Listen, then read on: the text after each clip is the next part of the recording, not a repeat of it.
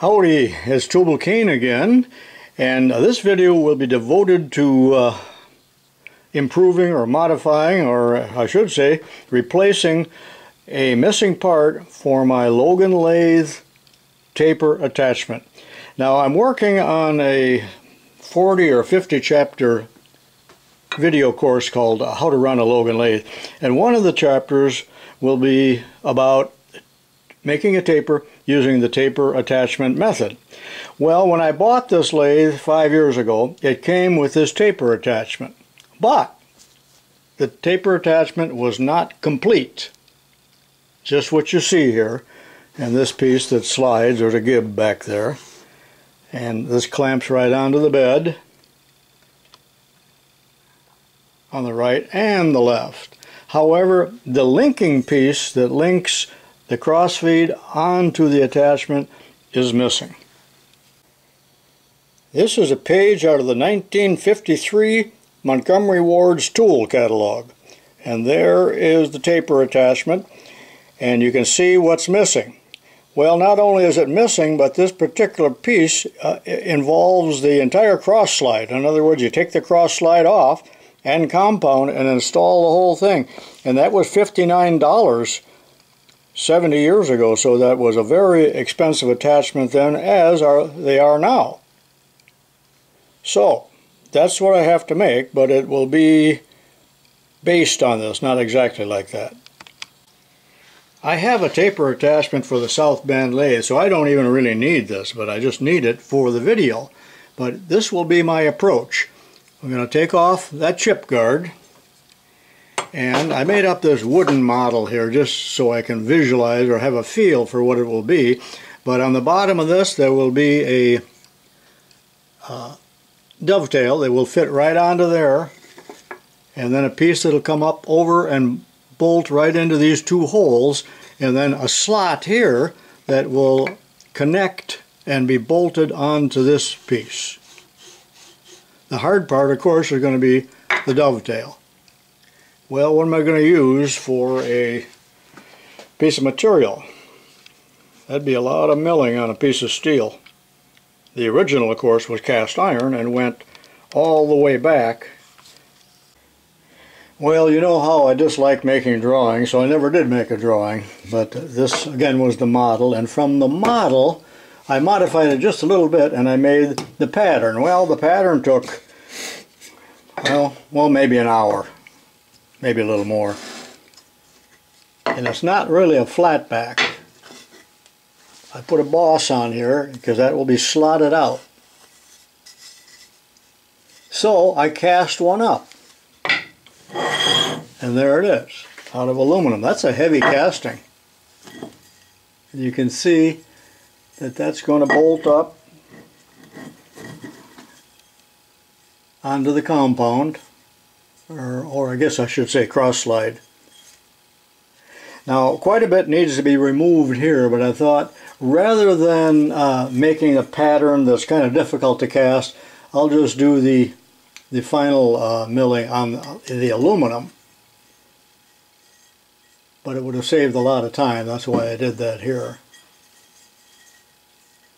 And of course, being a man that wears suspenders and a belt, I made two of them because the weather's getting cold here, and this is one of my last chances to get out into my fair weather foundry.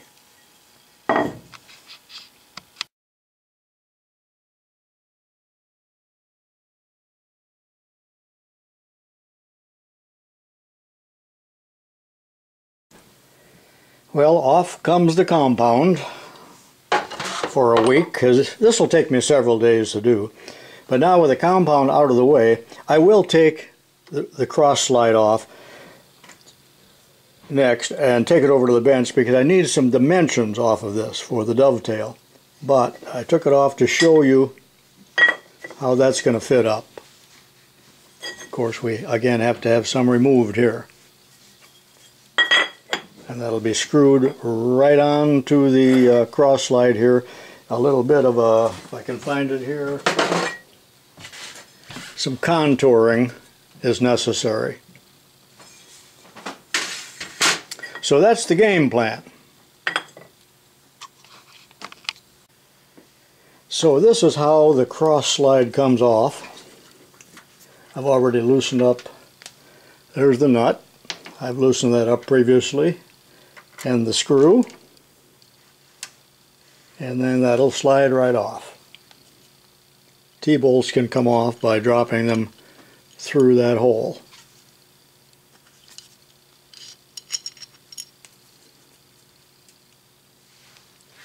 There's the gib. And I'll take all my measurements off of this piece, for the dovetail, that is. I'm ready to start cutting. As you know, a casting is not that accurate or true, and I have to get rid of the pattern draft, and I really slapped this thing together very quickly.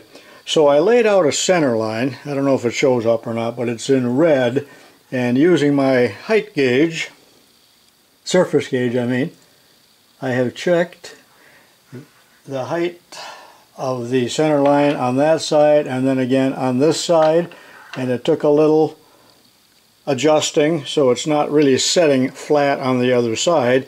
And now I will true up this side, then flip it over, and I won't have to monkey with the surface gauge on the second side because it will set on the trued side. And I'm just going to take it down far enough to clean it up.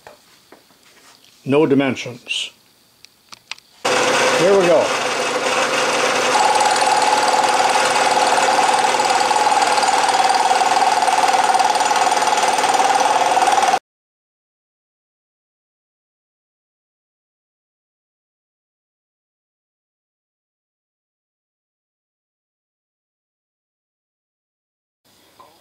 The dovetail will actually start right here and end about where that red line is. So I'm going to reduce the thickness of this up to that line right there and to this red line here and mill that off.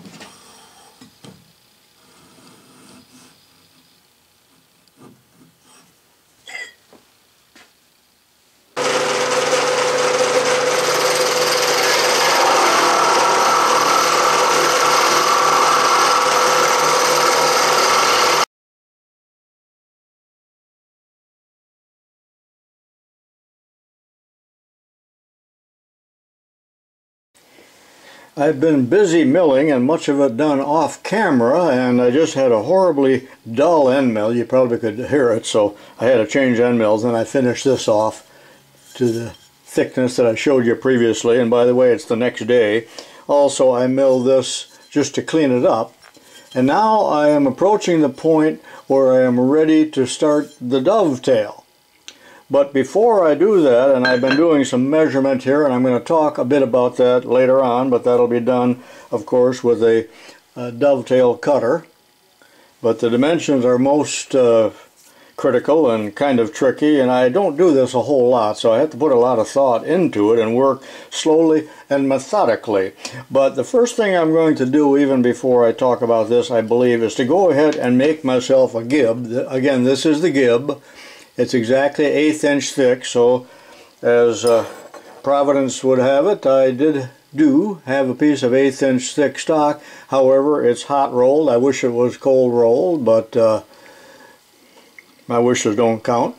It's the right thickness anyway, so I'm going to put it in the mill, and it has to be milled to 30 degrees on each side to this final dimension, which is, well, I'll measure it off camera.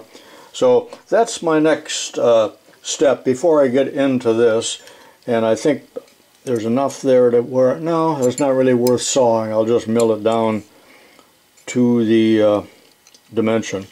I'll saw this off first. I'm not sure what the total length of the gib will be, but well, I guess I'll cut it just a little bit longer than this, and then I can always trim it. I'd always rather have it a little bit longer. So let me go ahead and cut this off and get it set up in the mill, and you can see how I'm going to do this. Here's the milling machine set up for the gib, a wavy parallel. And I'm going to leave that bodacious cutter in there, even though it's really overkill. I'm not in the mood for another tool change. And then just lay the work on top of that wavy parallel, and the vise set at 30 degrees. Did I say that or not? And the vise, of course, is bolted down. You can't see the bolts. And I am ready to cut. And here I go.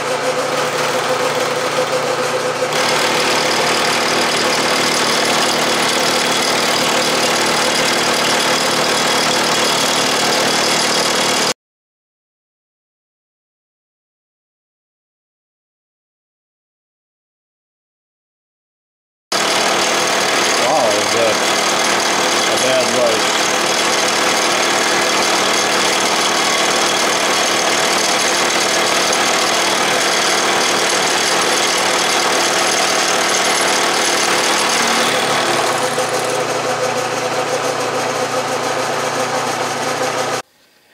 You know, I usually don't show any mistakes because, of course, I don't make any mistakes, but I just did. And one end of the gib is about 50 thousandths greater than the other end. And I measured it several times as I was doing that, and I changed parallels, and I did just about everything I could to except check the accuracy of the vise. Now, this is one from overseas, of course, so I finally had to scrap the work. And I have to start over on that, and I'll show you that from start then, and by another method. And I should throw this vise away. It is the first time I've ever used this vise, I believe, and you know where it came from. Anyway, I put the last word indicator on here, and I got it set there so it's on 0. Need to zoom in on that a little bit. And this is just a parallel. And when I come over to the other end and check it right on the corner of the parallel, it's 50 thousandths higher there than it is here. So there's that much inaccuracy in the vise. Now, I do understand that this is just a drill press vise, probably not meant for milling, but I thought for a simple job on lightweight work like this, it would be just fine, but wrong. So now let me try to do it right. Alright, here's the way I should have done it in the first place, and there's so many different ways of approaching this, but I do have the head tilted 30 degrees off to the left, and the reason I avoided this the first time is I'd rather take a good proper caning than have to deal with tramming the head in again, even though I have all of the proper equipment. So I switched vices. That's a Brown & Sharp vise. Raise your hand if you think I can count on it for accuracy and superbness. And there's a wavy parallel in there, so I'm back to square one here, just milling off the one side. Also, the only scrap I could find around here, 1/8 inch thick, had paint on it, so I'll have to deal with that later on. And here I am on the other side. And it'll take just a few passes to take it down to the layout line, which I have marked on there, so it's the same width as the original.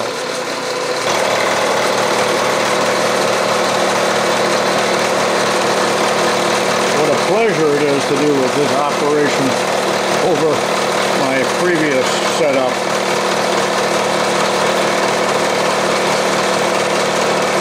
Get yourself a set of wavy parallels if you do not already have some. And this is a piece of hot roll steel as well. And way too big a cutter.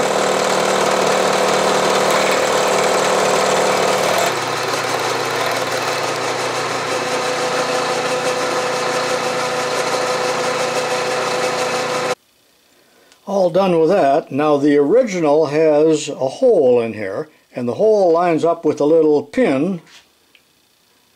You can't see from there, but the pin keeps it from sliding out. So I probably will have to pin this, but that will be done later. And this will be cut to length later, but there it is. Very nice fit. Paint removed.